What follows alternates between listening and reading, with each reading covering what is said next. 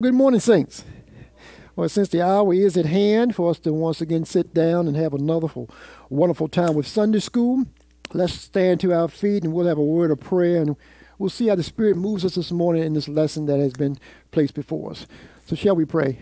Father, it's once again at this hour and once again at this time that we come to you as always as humble as we can.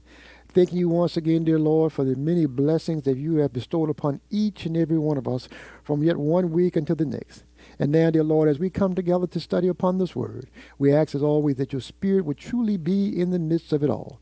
We ask, dear Lord, that you will place upon us all some knowledge, some wisdom, some understanding and guidance about this word, that we may interpret it in the way that you would have for it to go. Bless those that are here, dear Lord, and those that are still on their way. For us in Jesus' name we give this prayer. Amen. Well, once again, good morning to everyone. Today we are embarking upon our last lesson that we have for our spring quarter. And with the spring quarter now coming to an end, you know how I started to do this class this morning? I said, we need to have a review quiz. Oh, that's what I said. And let me tell you why I said that. We need a review quiz. Because of have a review quiz really, though, on one lesson. And that was on the lesson of Thursday night. Okay. Oh, you weren't on there. What? On Thursday night. And the reason why, glad you brought that up, Helen, because, you know, when we teach virtually, I'm not a big fan of using, for me, using the virtual, the Zoom or GoToMeeting. I mean, it's a good tool to have, but just for me presenting it is difficult talking to a laptop. Because as I said before, when I present the lesson, I have, like today, I have notes on this side. I have the Sunday school over here. I have my Bible translation going here. And then in the background, I don't really see GoToMeeting. I just had the top of this screen going so I can make sure that I'm still online and haven't, disconnected. I can also see if anybody sends me a message, like maybe a sound has gone out, that I can go on. But I also can see those who have logged in, like the number of people. So when the lesson came up, I normally turn it on about 10 minutes to 7, 5 minutes to 7. So I had the lesson going. I got all prepared, get the introduction straight. And as I sat there, I was looking at it. I said, okay, they'll be logging on in a minute. It was 7:56. I said, they coming. It was 7:57. I said, they coming. Then all of a sudden, ding. I said, uh-oh, caller one. Here they come. No, I said, here they come. 7 o'clock, here they come. I said, okay, it was me and caller one. As the lesson got on the way a little bit further, I get another ding. Oh, okay, got another one on. And that was it. I said, guess what? I'm going to get all of them. I'm going to give them a test on this very lesson. But then I said, well, let me change my mind on that. I said, they may be like I am. Things come up. You got to do different things. Vacation time's going on. You're busy doing this and that. So things do happen, and we understand that. I said, I hope it's not a case of, they said, when I see them on Sunday, I don't need to see them during the week. I hope that's not the case, because guess what? I hope y'all don't fire me, but we out of town again next week, or this week coming up. So unless, let's say, Diggin Bush or Diggin Hall want to volunteer, I'm going to do it again virtually. So this Thursday, we'll be having Sunday school once again, unless something changed between now and then. But like I said, unfortunately, I shouldn't say unfortunately, but we'll be out of town this coming Sunday also. So therefore, we'll not have Sunday school in-house next week. Okay, so don't fire me. I'm coming back. But we will have Sunday school Thursday night, dealing with the lesson that's coming about. And as stated, next week we are starting a new series of lessons. Momentarily, we'll pass the books out for our next summer quarter coming up. But just to give you a little bit of insight into where we're going, next quarter we're dealing with Jesus Proclaims the Kingdom. It's 13 lessons of dealing with Jesus proclaims the kingdom. And in the first unit, it deals with understanding the kingdom, which is a good way to start out. Because if Jesus is proclaiming the kingdom, you have to understand what he's talking about and what the kingdom deals with. So our first 4 lessons deals with understanding the kingdom itself. We have 13 lessons as always, and all of them are only coming out of one section of the Bible, and that is a section known as the Synoptic Gospels. And as we know, the Synoptic Gospels are Matthew, Mark, and Luke. So those are the only 3 books we'll be using all summer long as we go forward. But until we get to that point, we have today's lesson to finish out. And today's lesson is coming out of John, the 17th chapter, starting at verse 6. And it's entitled, Jesus Prays for Believers. Now, when you read that title, Jesus Prays for Believers, it can be somewhat misleading because initially you're thinking of Jesus just praying for those who believe. And Jesus is praying here, but this prayer takes on really three different phases. And what I mean by three different phases is the first part of the lesson, which is not our printed text, the first few verses, Jesus prays, guess who for? Himself. And there's nothing wrong with praying for yourself, is it? I mean, if nobody else is going to pray for you, at least there's enough sense that Wallace said, pray for yourself. That's the key thing. Then our lesson deals with Jesus then praying for his apostles. And then later it deals with Jesus' prayer for everybody. So when he said Jesus prays for believers, yes, he's praying for believers, but it's broken down really into three separate phases there. And to start off with a question, to get things going here, there's a set of scriptures. I'm actually what they call these scriptures. See if we're on the same page. When you hear the words, Our Father, which art in heaven, hallowed be thy name. What do we typically call that? The Lord's Prayer? Do we call it anything else? I hear the model prayer. Anything else? You know I'm going to mess with you. It's a prayer in a session. Mm-hmm. Talk to your Father. Yeah, but typically you'll find with that prayer, it is typically called, as I get this thing hooked up in me right, it's typically called the Lord's Prayer. That's what we call it. But in actuality, it is the Lord praying, but it's not really the Lord's Prayer, as we're so accustomed to being called. You'll find this prayer, I think it's in Matthew, the 6th chapter, when Jesus is on the Sermon on the Mount, which is chapters 5, 6, and 7. And then you'll find those words in the Gospel according to Luke. But in Luke's Gospel, it tells you how the disciples told Jesus, teach us how to pray. As John, talking about the baptizer, John the Baptist taught his disciples. And Jesus said, when you pray in this manner, Our Father, which art in heaven. So that prayer really was called the model prayer. In other words, it's what you model your prayers after. The Lord's Prayer is what we're dealing with today. So if anybody asks you about the Lord's Prayer, you tell them John 17 is the Lord's Prayer. When you're dealing with Matthew and Luke, that's actually the model prayer. But we've been taught over the years it's the Lord's Prayer. I always say, well, it's the Lord's praying, but actually it's just the model prayer. Today we're dealing with the Lord's Prayer himself, what Jesus prays. This prayer, and actually still doing the same timeline as most of our lessons dealt with. You remember how we dealt with how Judas now betrayed Christ, and Christ said, what thou doest, doest thou quickly. And then Judas leaves to go and gather up the officials and the scribes and the Pharisees and all those folks to arrest Jesus. And they said, and they sang a hymn, and they went unto the Mount of Olives. Remember, they prayed and all. But in between those events, this takes place. But that's the key thing about it. You have to read the Gospels to get it all together. Because one would just say after he left, they sang a hymn, they went, and that was it. But no, you find many things went on, such as what we have today, and also last week's lesson, which dealt with Thursday night, which the true vine. That all took place too. This is all part of what's known in John's Gospel as the upper room discourses. In other words, the events that took place while they were doing the Passover meal, which was instituted the Holy Communion as we have today.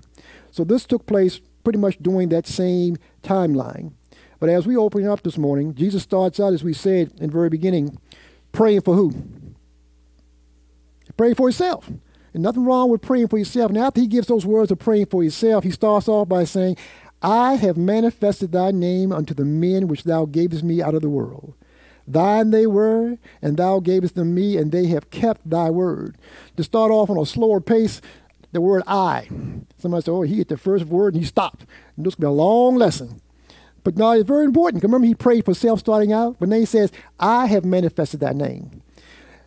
He's here and making a statement of what it is that he has done. In other words, he's making a statement not to lift up self or brag about self, but he's basically saying to God, I have done what it is you have called for me to do.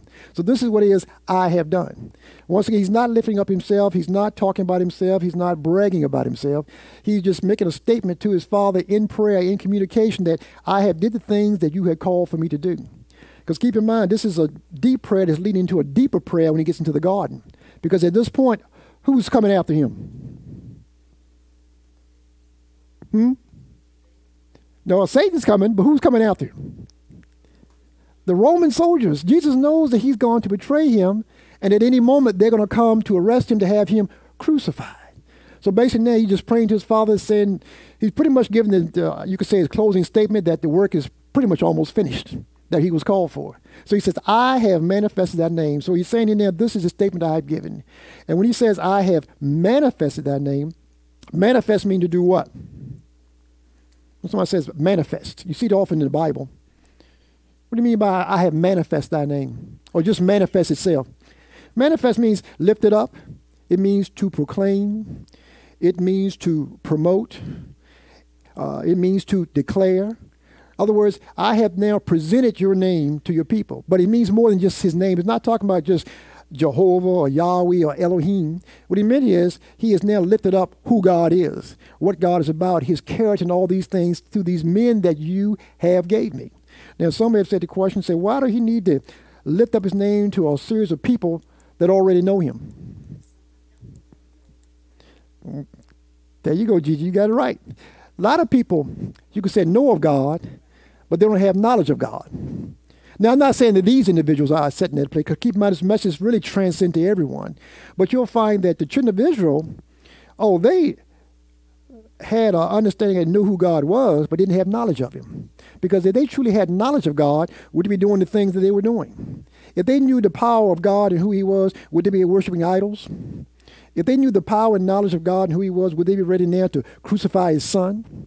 If they knew had the knowledge and power of God, would they be what they call them, defrauding widows? Otherwise, the list goes on and on of the evils and the sins that they were doing, but yet they said they had knowledge of God. It shows us that they did not have true knowledge of God. You know, as the pastor said, a lot of people have head knowledge. In other words, they know who God is, but they don't have knowledge of who he is. You know, I said this last week in the lesson to kind of drive it home, give you a few examples. Just because you read a book don't mean that you're a philosopher. You know, I said just because you own a water hose, that don't make you a fireman. Just because you like donuts, that don't make you a police officer. And just because you go to church, that don't mean you're a believer. Because a whole lot of people, guess what? Go to church. But are they truly knowledgeable of God's word and know who God is? So Jesus now is letting his men know who God is, and they have accepted the knowledge and understanding of who he is. And this is what he means by he says, I have manifested thy name. In other words, I have lifted up who you are to these men. And he says, to the men which thou gavest me out of the world. He said, the men which thou gavest me. And we know God has given him these men, because in the gospel he talks about how Jesus had went to the mountain. And remember, he prayed, I believe the word said all that night. And then it said, early that morning, he called unto him his disciples. Now, when he says disciples, we know disciples are students, they are learners, they are truly followers of God. And when oftentimes in the Bible we look at the word disciples, we think of just the 12. In which the 12 are singled out and they're listed out because, you know, it shows how they were called. You know, they were fishing at one point. One was sitting there at the money changers' tables. Some were under a tree and so on from there. But a lot of times in the Bible when it says disciples, it's not talking of the 12. It's talking about all the believers who believe in him. Because when you read that scripture, you have to catch it. It's very quick. He said, call unto him his disciples. And then it says, of them, he picked 12. So it lets us know there was more than the 12 the entire time. It was like John the Baptist had many disciples also. But it says of these 12 he picked, he said he ordained. In other words, he installed, he consecrated, he put into office, he set aside. He appointed these men to be his ambassadors, envoys. One would take his message and carry it abroad. Therefore, they were now called apostles. They were more than that of disciples. He said, these are the men which thou gavest me. So we know what these men are, but the part I like, he said, which thou gavest me out of the world. A lot can be said about out of the world. Anybody know why he would use that phrase? These are the men you gave me out of the world. Let me just see what you think about this phrase. What does he mean by that? These are the men you gave me out of, the key part is the world. What will you draw from that? Digging Bush?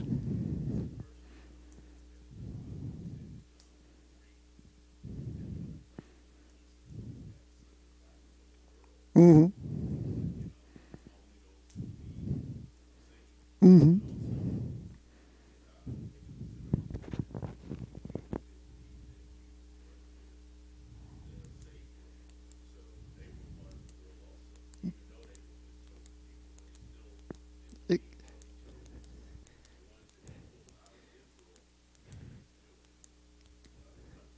You're exactly correct about that. When he said, chose them out of the world. Because keep in mind, we're all in the world, aren't we? But just because we're in the world don't mean we're of the world, but we're placed here to save, as God would say, the world itself. And you would think there that when he said chose men out of the world, we would think that, or we look at it more of a church sense, that those in the church are not in the world. So you would think that, well, who he would have picked? Why not the lawyers? We know them better as the term scribes. Think about it. They know the scriptures, right? These are key individuals. They have knowledge. They have understanding of the scriptures, know it like none other. You would think he would have chose those individuals. Or some would say, well, why not the Pharisees? Because the Pharisees were the most respected in the community. Everybody looked up to them for their knowledge, for their understanding, for their strict adherence to the laws. These were the ideal ones to perhaps even pick. And they were not supposedly part of the world. But what does God do? He does things a little bit differently. Because you'll find that the scribes and Pharisees, I like to say, they were up here. Now, God could have made them greater. But God normally takes what? Those are down here and makes them even greater. He chose 12 individuals that had no knowledge or formal education in the word as these people I just mentioned. They were fishermen. They were tax collectors. They were tent makers and things of that nature. But God chose these individuals from out of the world, just average folks who he educated, or Christ educated, to be yet his apostles, to go forth. Could have chose anyone, but yet he chose these individuals to be, because they were distinctly, you could say, different than these so-called elite and the educated ones. So he could, like I said, pull anybody he want, but he doesn't choose anyone. But he chose these distinct individuals to lead the way. And these are the ones that he called, it says, out of the world. He says, then, thine they were, and thou gavest them me, and they have kept thy word. So he says here, first they were whose? Who they belongs to? God. And God gave them to who? To him. And they did what? They kept his word. Let me explain this one this way. Ask you a series of questions. Now, I'm asking these questions because I want you to hear what it is that's coming out of your mouths, okay? Because we believe ourselves better when we say it, right? Unless we're telling a lie. But then again, some of us can believe our own lies, can't we? But let me ask you a question. If you gave somebody something, who does it now belongs to? Sounds simple enough, doesn't it? All right? If somebody gives you something, who does it belongs to? You're 100% correct. Here's the next one. And I'm not trying to throw you here, but here's the next one. Okay, if you gave somebody something and you said it's now theirs, right? What can they do with it? Anything they want, right? Okay, all right. Remember what you said. I want you to understand it. Somebody now gives you something. What can you do with it? Anything you want. I buy that. And that should be the way it should be, right? It should be that way. If somebody gave you something, it's now yours to do what it is you like to do with it. Yeah. One of the best examples I've heard of this was, this story now based upon a true story. I'm going to say it that way so I don't get no names out. But it's based upon a true story. Family basically had a loved one who passed away. And when they passed away, you'll find that they left all that they owned to one of the family members. Okay? All they had, they left to one family member. And sometimes that is an ideal thing to do. You know, like I've been in discussion with people before at a house. You know, let the house to one person. To me, that's a good thing to do. I mean, what was a house? You can imagine what would happen if you give a house to 20 people. You know, and people do that, and it's total chaos, but that's a whole other story. But anyway, they left everything to this one individual. They gave it to that person, right? Of course, when they gave this person, what do you think happened next? Because they had other siblings. What happened next?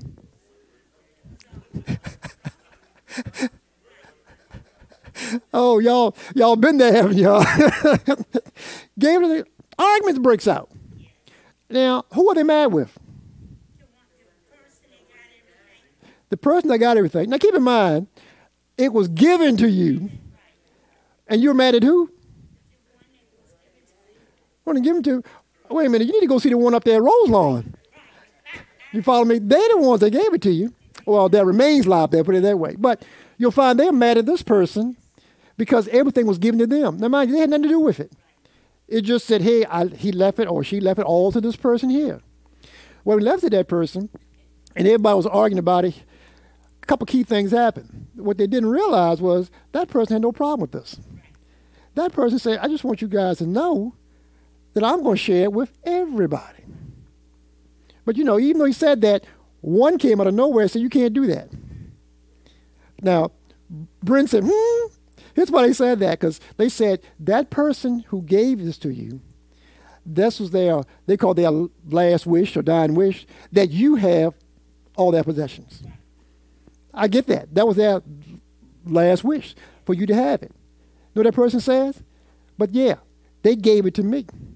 And when they gave it to me, it's now mine, that I can do whatever it is I want with it.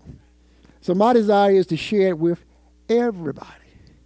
Now, how this all comes together is that when they decided to share it with everybody, their goal and desire was that, I guess you could say it would bring peace.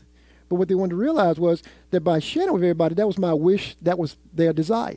Now, when you look at it from the bigger picture, I'm trying to think of the best way to put this, they were basically saying that the expectation is when somebody gives you something, it's yours to do whatever you want.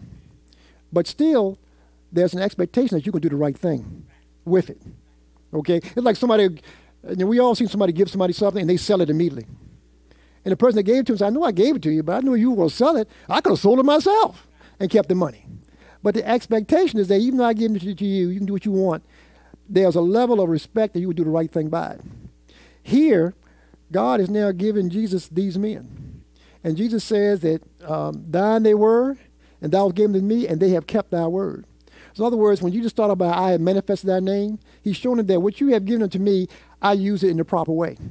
And that these men have come, you could say, a full circle now to the point that they have received it, and he said they have kept thy word. So in other words, what God had given to him, Jesus more looks at himself as more of a steward. A steward is one who's entrusted with the affairs or concerns of another. In other words, it doesn't belong to you, it belongs to them, but I'm going to take care of it. But God tells the son, no, I gave it to you.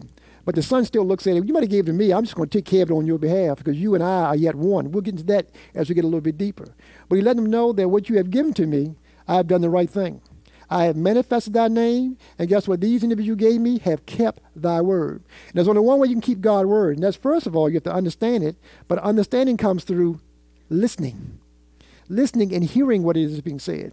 Because you all know there's a difference between hearing something and listening, right? You know, you can be in your day and I hear some noise outside, but I don't know what's going on. But if you listen, you can understand what's happening. So they have listened and truly have received the word that they have received from Christ. It says that I have manifested thy name unto the men which thou gavest me out of the world. Thine they were, and thou gavest them gavest them me, and they have kept thy word. Verse 7 says, now they have known that all things whatsoever thou hast given me are of thee. So in other words, now he gives testimony to these men in their understanding. He says, now they have known that all things whatsoever thou hast gavest me are of thee. So now they have a knowledge of God. They don't just have as pastors let's say, a head knowledge. They have true knowledge. Understand that whatever Christ has presented, Christ says that they got it from the Father. So they know now the position that God holds in that with Christ. Christ is basically about to give them testimony once again of who he is and that he is the true Messiah. He is the true Christ himself. And as he goes forth, he says, these things now they have known that all things whatsoever thou hast given me are of thee, for I have given unto them the words which thou gavest me. So Jesus saying one thing, he only done what God called for him to do what? To do. And that is the words that he has given him. Jesus using the words he always used of prophets. I've always said the prophets had an easy job and a hard job at the exact same time. You know, the hard part about their job was, well, the people they had to talk to. Can you imagine standing before people or talking to people who cannot stand you? They hate you. They don't want to hear anything that you have to say, anything that you're talking about. They're just so reluctant to resist your word that you say, why am I even speaking to these people? It's kind of like Isaiah said, well, how long shall I preach to them? And And the Lord said, you preach to them until they are taken into captivity. Therefore, they will have no excuse that they have not heard my word. But yet you'll find there's a hard thing speaking to people that don't want to hear what you have to say. Now, how was it easy? I explained this for you. How was it easy for the prophets? It's hard to speak to the people, but what made it easy? God was with them, but as Bush said, God gave him the word. In other words, it's kind of like, and I've used this example before. Right now, if I was to ask somebody to come up here and do a presentation on the next scripture, would it be hard? Well, suppose before you came up, I gave you the words and broke it down to you. Would it be hard then? Yeah, more understanding. So my point is this. When they went forth to preach the word, they didn't have to worry about what they had to say, because where did the word come from? God already gave them what it is that they had to present. With the prophets, whenever they came to give forth any prophecy or whatever, God would always tell them what to say. Because keep in mind, what was their always statement when they started out? They always said, thus saith the Lord. They didn't say, this is what I have to say to you today. They said, thus saith the Lord. And Jesus says in his statement, he says, for I have given unto them the words which thou gavest me. So in other words, you gave me the words, and all I did was present it. I even said in certain circles that even presenting of a scripture or teaching, in some cases, not that hard, because all you're doing is reading off the page and you explain it. So it's not totally hard because you're not going in blind. It's like me the rapper Lil Wayne. You know, in school he's supposed to be real smart. They said like a straight A student. And I was amazed at one interview he did, and he said, yeah, I did pretty good in school. I was on the roll the whole time. But, you know, people stereotype you like, yeah, right. But the teacher said, yeah, he was smart. And he said, well, I didn't see nothing hard about school. They told us test coming out of chapter 5, read chapter 5. I read the chapter, and the test was on chapter 5. He said, what was hard about it? He said, I always ace things in school. So what he's saying is this, the words were already given to me. The answer was right before me. So Jesus says here, for I have given unto them the words which thou gavest me. And then he says, and they have received them. So in other words, they acknowledge it, they receive it, now they know it to be truth. They have truly received it. So which meant they had to what? Listen to what was being presented. But then when they listened, they fully and totally accept what was presented to them. He said, and they have known surely, he said, that I came out from thee, and they have believed that thou didst send me. In that statement, what are they now believing about Christ? He's the Son of God. You know, he doesn't come out right and say that, guess what, I am the Messiah. But they know now that, guess what, God's the one that sent him. They know he came from Christ, came from God, and all things were given to him by God. So he let them know here that he is the Christ himself. I always said throughout the Bible, when you look, you always see, even in these words, what we call the plan of salvation. It doesn't have to come from one section. Wherever Jesus is presenting himself and saying who he is and how you can be saved, that's the plan of salvation. He's saying here once again in verse 8, for I have given unto them the words which thou gavest me, and they have received them, and they have known surely that I came out from thee, and they have believed that thou didst send me. I could ask one of you today, do you believe that statement? And what will you say? Then you're now saved, because you believe in Jesus Christ the Messiah. That's all he's saying here is just that. Thou give them, you believe this. He says, I pray for them. When somebody's praying on your behalf, what's that called? Do we like intercessory prayer? I hope you do. I've always come and said many times, I remember Wallace said to you one time, well, I'm glad somebody's praying for us, because we wouldn't be where we are today if somebody wasn't, because sometimes we don't have enough sense to pray for ourselves. And it's always good when somebody prays for you. All the time they pray for you, you don't even have any idea, any knowledge of understanding of the intercessory prayer. There are people here today in this church we probably give prayer for that won't be here. That's called that intercessory prayer. You're praying on their behalf. You're helping lifting them up. And Jesus is now praying for his men. And what is one of the reasons why Jesus might be praying for his men this morning? Considering, look at the backdrop of what's going on here. Helen and then Dick Bush. Yep, soon he'll be gone, Dick Bush.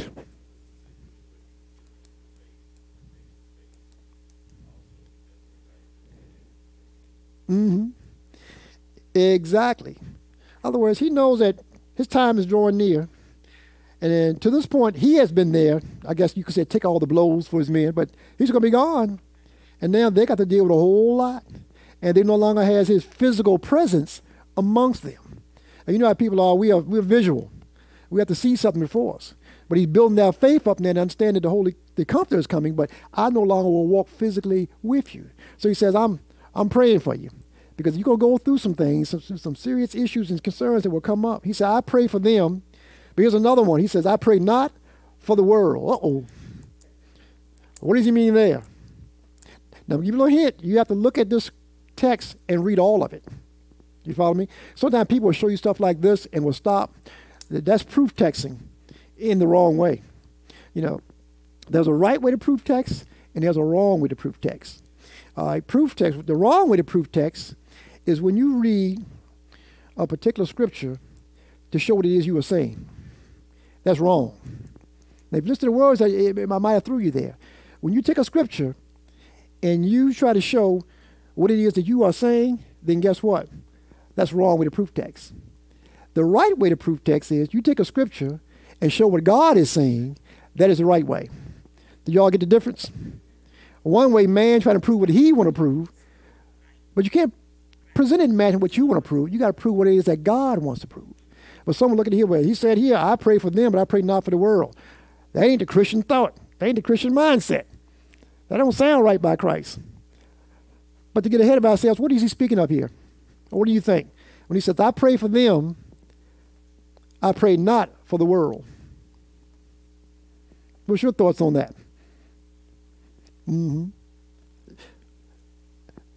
Good statement, and that's true. You know, because you keep in mind, Jesus' desire was that how many would be saved? That all would be saved, but he knew would all be saved? Not all would be saved. He said, I come that all might be saved, but they would hear the word and receive the word. But also that praying not for the world too is a play on, you could say almost to the physical structure. You know, people say, I'm going to pray for the church. Well, you might say, you can pray for the church, but I hope you pray for the people. You know, like they say, I pray for this country. You can pray for the country, but I hope you're praying for the people. You know, the physical structure doesn't mean a thing. The true church is who? Is the people themselves.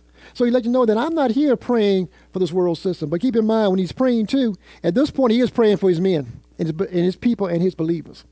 That's truly who he is praying for at this time. Because one about prayer, it's always good to make your prayer specific. You know, you don't want to pray all over the place. If you got a certain request, make it known. You know, it's like when you would bug your parents about something. They would say, boy, say what you want, or say what you mean. You all over the place. I don't know what you're talking about. You make it clear what your desire is. And here Christ said he makes a prayer, but he makes it for who?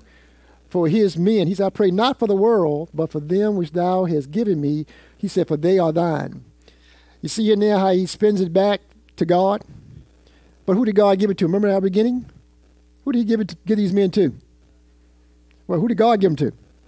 He gave them to Jesus, but Jesus said, who are they? He said, they're yours. But God said, I gave them to him. But once again, Jesus looks at more of they are being one. Remember, he always said that thought not robbery to call himself equal unto God. And here you say, you might have gave them to me, but they still are yours. You know, because they're bringing forth your name. He said, for they are yours. Verse 10 says, and all mine are thine, and thou art mine, and I am glorified in them. We get a saying from that, don't we, today, that we use, don't we? And what's the saying? Anybody know what I'm speaking of? Yeah, but do we say that? I know what Doc Hayes always used to say. Doc Hayes just said, people say, what's mine is mine and what's yours is mine. Doc Hayes would tell you, that's what man thinks quick. Digging bush?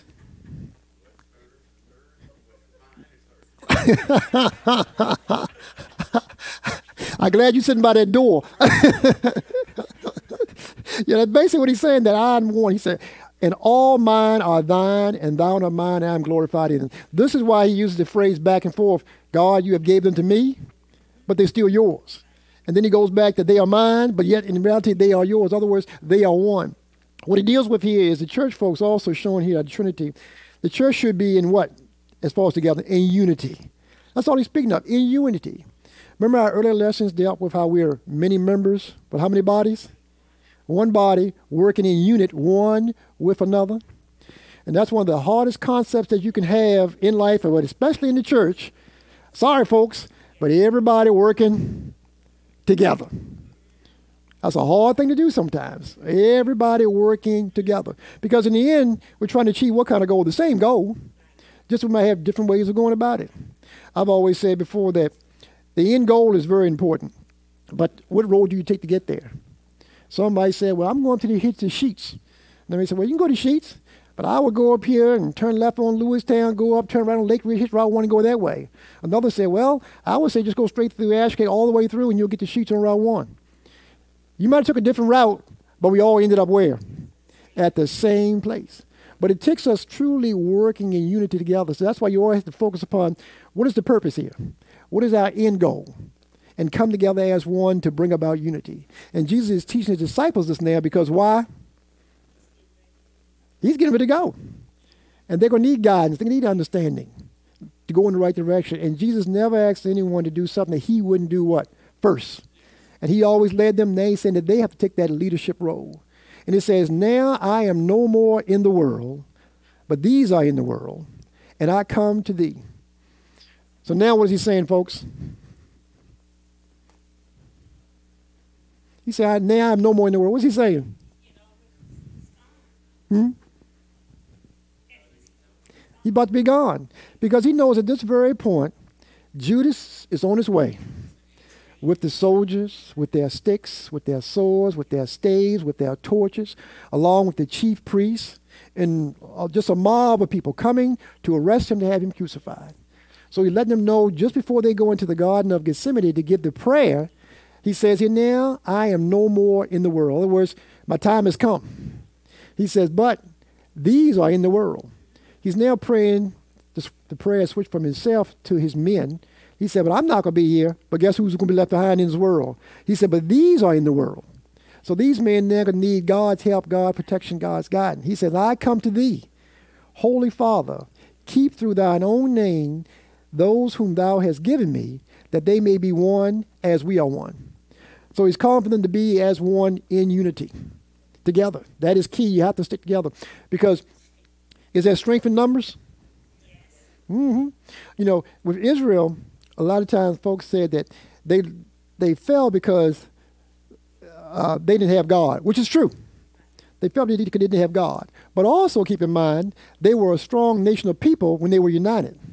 But when the kingdom split under Rehoboam, they became weak because now they were no more a united nation, and therefore they fell because of that instant, because it was not in unity one for another. But it goes on and says, while I was with them in the world, I kept them in thy name. Those that thou gavest me I have kept, and none of them is lost. In other words, he said, when I was here, I protected them. I looked at them. I watched over them. But as you know, I'm about to be called up. So now they are left behind, but yet I didn't lose any but one. He said, the son of perdition. And who is that? Judas. Perdition basically means one who is destined for destruction. He said, but the son of perdition, that the scripture might be fulfilled.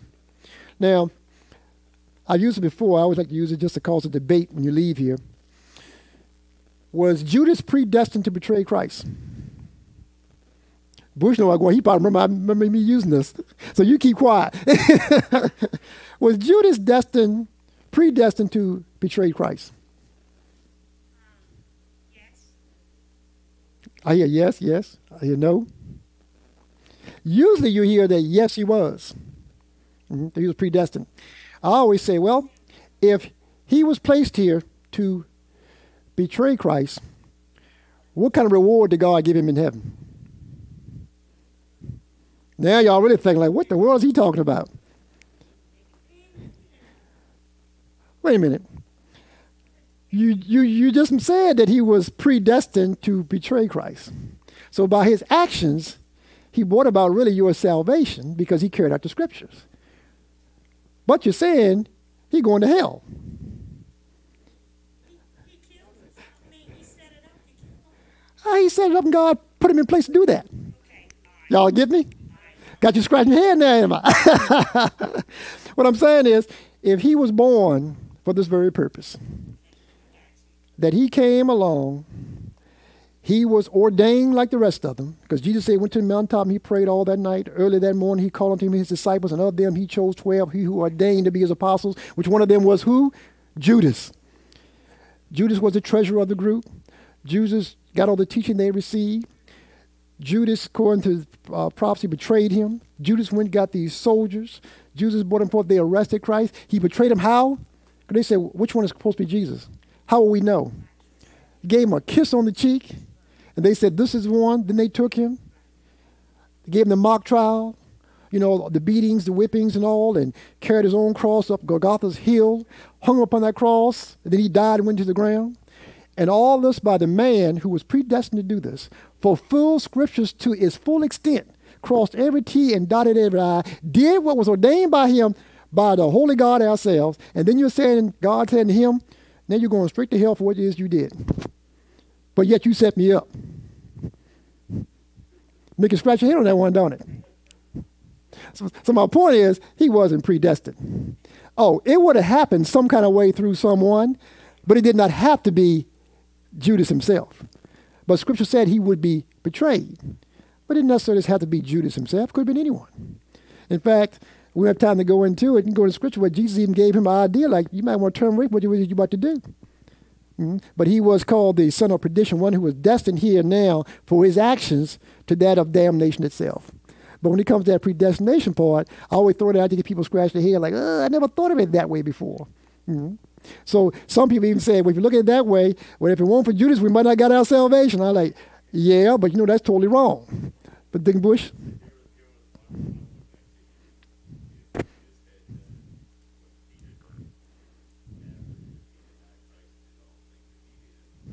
Three times.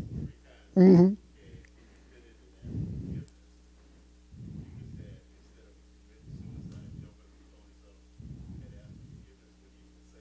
Mm-hmm. Mm-hmm. Right. But when it comes to forgiveness, is all sin forgiven? All except for one. And what is that one? Blasphemy against the Holy Spirit. Like all sins can be forgiven. Another example, you talk about things that are done. Who probably killed more Christians than anybody? A man by the name of Paul. And Paul will tell you, each time he stood before you, he would give his testimony that I persecuted Christians. I went into different regions, had them arrested. I had people locked up. I was consenting unto their death. I even spoke against them while they were even being killed. He killed many people. I don't know what the number may have been, but many people. But in reality, he says, that was then the things I did through ignorance. But to use a play on words, he said, but look at me now. Look at what God has done for me and forgiven me and caused me to go forward. And then he would start preaching to them, guess what? Jesus Christ. Because he said, if I can be forgiven for what it is I did, surely you can also be forgiven. But here you'll find he's calling for unity among the believers in Christ. As Christ's name is about to go on, he said, we have to have unity among you 12. This is one of the reasons, too, why, when Jesus asked his disciples this question, he says, who do the world say that I am? Remember that? And who did they say he was? Who did the world say he was? Oh, they called him great prophet, Moses, Elijah come back. They were all over the place. But he says, but who do you say that I am? Now, we're not worried about that answer at this point, but why did he ask them that question? Right. They needed to know. Because you think about it, if these 12 are going to carry forth the ministry after Christ leaves, and one of them saying this, one of them saying this, one of them saying that, where would the gospel be today? It'd be total confusion. But they had to be of one mind and one accord with the understanding of who he was. And here he's still giving us here now, we call it, as our theme was, a teaching session. He's teaching all he can before he goes on. And as I fly through these next verses, our time is running out, he says, verse 12, while I was with them in the world, I kept them in thy name. Those that thou gavest me I have kept, and none of them is lost but the son of perdition, that the scripture might be fulfilled. He says, and now come I to thee. These things I speak in the world, that they might have my joy fulfilled in themselves. I have given them thy word, and the world hated them, because they are not of the world, even as I am not of the world. He let them know that, guess what? Jesus did everything right, didn't he? All he did was talk peace, love, understanding, heal people. The list goes on and on and on. But how did the world at large feel about him? They hated him. That's a whole nother story to get into. But he said here, they hated me. So guess what? Oh, they're going to hate you also. Because keep in mind, one thing that's often lost in the scriptures, when they crucified Jesus, their words were this: where are those that were with him? That's why the disciples now were locked away in the upper room, because they wanted to kill them next. So you let them know what they had to come upon. He says, I have given them thy word, and the world hath hated them, because they are not of the world, even as not of the world. I pray not that thou shouldest take them out of the world, but that thou shouldest keep them from the evil. So in other words, you protect them, but you don't want to take them out of the world. In other words, they have to stay.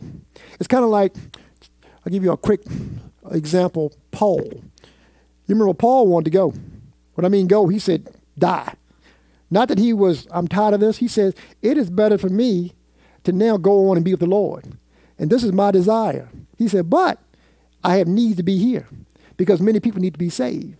So I have to stay back now and save as many as I can and not think about self. And Jesus saying there with his men, it's not time to take them out of the world, but they have to stay in this world, but yet protect them from the evil that's coming upon them. Because he says in verse 16, they are not of the world, even as I am not of the world. And our last 4 verses says, sanctify them through thy truth. Thy word is truth. Sanctify means to be set apart for a holy purpose. He said, as thou hast sent me into the world, even so have I also sent them into the world. And for their sakes, I sanctify myself, that they also might be sanctified through the truth. Neither pray I for these alone, but for them also which shall believe on me through the word. Remember, this prayer had 3 phases. First, he prayed for who? Secondly, he prayed for who? And now he's praying for who? Everybody else, as we said earlier, to the believers. He said, as far as the world goes, he said, I'm not praying for the world at this point. I'm only praying for those who are believers in me, because I have brought forth the word and they have had the opportunity to receive, but it's their choice whether to receive it or not. That's why he said earlier, I pray not for the world, but here he says, verse 20, neither pray I for these alone, but for them also which shall believe on me through their word. And keep in mind, when the Bible's written, and the events is written at a particular time, a particular point, for particular people at that time.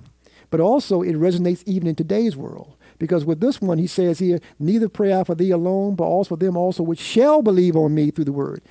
That speaks to future folks who will believe on him, that they all may be one, as thou, Father, art in me, and I in thee, that they also may be one in us, that the world may believe that thou hast sent me. In other words, his disciples now are believers, but now it's their job to spread the word, to also have others understand and believe on him also. Now that ended our spring quarter. Spring quarter is done. Wallace, if you don't mind, spring quarter is done. Now we are moving into our summer quarter series of lessons. And once again, this quarter starts off with the overall theme is that Jesus proclaims the kingdom. Our first 4 lessons deals with understanding God's kingdom. Because when you speak of a kingdom, you have to understand what the kingdom truly is all about. And all these lessons are coming out of the synoptic gospels. And what are the synoptic gospels? Matthew, Mark, and Luke. When you add John into it, what's it called? Full gospels, when you add the gospel according to John. They only call this a synoptic gospel because they are similar in style and context of writing. In other words, you could say each one is saying the same thing, but they may say it a little bit differently, or one may make it clear, or one may add to what the other one has said. But you have to tie all 3 together to get the full understanding, once again, what the kingdom is all about. This is why it starts off with the theme for the first 4 lessons is understanding God's kingdom. And you have to understand it by putting all those gospels themselves together. But that ends, once again, the spring quarter. Now, once again, we'll be out of town again this coming weekend. As of right now, Sunday school will be Thursday again at 7 o'clock. Unless things change, one of my diggers might say they'll volunteer to teach. If they do, great. If not, I will do it on Thursday night. I hope that everyone will be tuning in or logging in Thursday night, not like last Thursday. You know, I know we have things to do and people are busy, but we will have the class session. As of right now, we're going for Thursday at 7 o'clock. And it's very important to watch this one. And why? All of them are important, but why this one? It's the first one. It set the stages for where the lesson is going to go from here. So if you miss the opening, you may miss a lot of what the lessons are truly all about. It's kind of like when you're watching those movies that have what you call a series of them, and you come in at episode 3, and you're trying to figure out what's going on because you missed the first 2. So it's very important to catch the first night of our lessons. But with that being said, and the hour is at hand, for closing out, I've gone a little bit over. Shall we rise to our feet? And Deacon Hall, if you will, give us a closing word of prayer.